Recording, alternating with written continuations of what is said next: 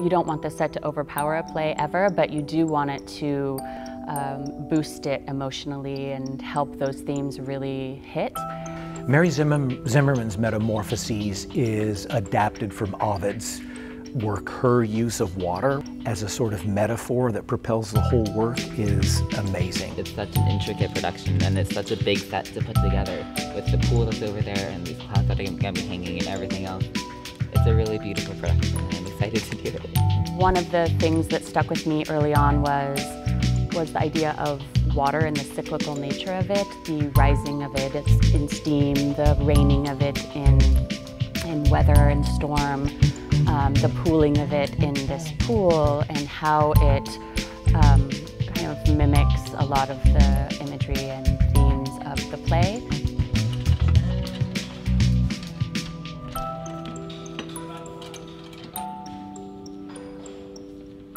I think the biggest challenges are logistical. It's huge. So you get this play that you love and you think about it for a long time, and then you start talking to designers, Nina and Wendy's got this massive chart that she brought to me, right, of the costumes. And what she's interested in is who is wet and how wet are they at what point in the play, and where do they go and when can they change, and does the costume have to be dried? We've pretty much made everything able to get wet if it has to, but we do that in costumes anyway because we like to wash things. I like that everything changes all the time. It's never the same show for very long, and just when you're sick of something and you never want to look at it again, it's gone and you don't have to. I love the creativity. I love that I design. I mean, that's awesome, but I could do that anywhere. I could work anywhere, but these guys, that's what makes it fun. They're crazy. I love working with the students. They keep you on your toes. You always are learning, and they make it fun.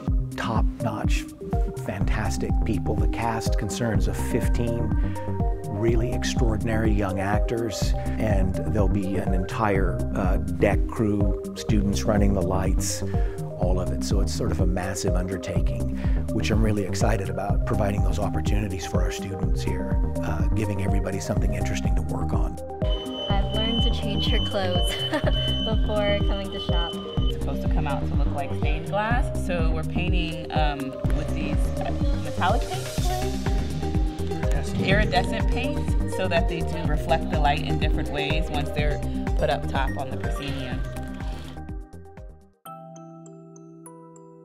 I think that over a lifetime, the best part turns out to be doing something creative daily and being able to participate in that way in the world, to feel like something's being built, something's being attempted, something's being generated that's positive instead of destructive.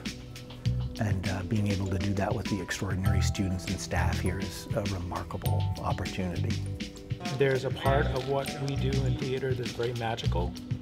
When you work professionally in the theater world, you get kind of used to what you do, and you don't stop to think how unusually different it is as a job. When students see me paint something or mix a color or whatnot, and it's something new to them, it seems like it's magic, and then it keeps it more fresh for me, and it makes me see the magic in it too.